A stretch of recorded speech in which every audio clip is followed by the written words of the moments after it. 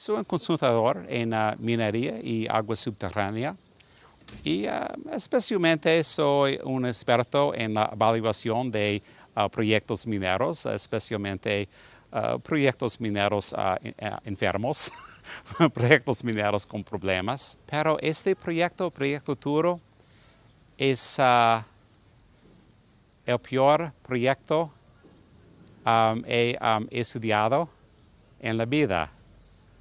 Especialmente por la distancia pequeña entre una población y la presa de relabes y la falta de consideración de los criterios más básicos de seguridad.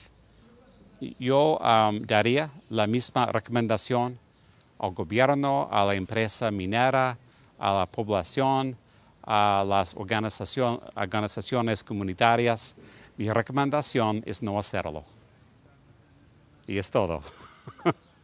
Olvidarlo.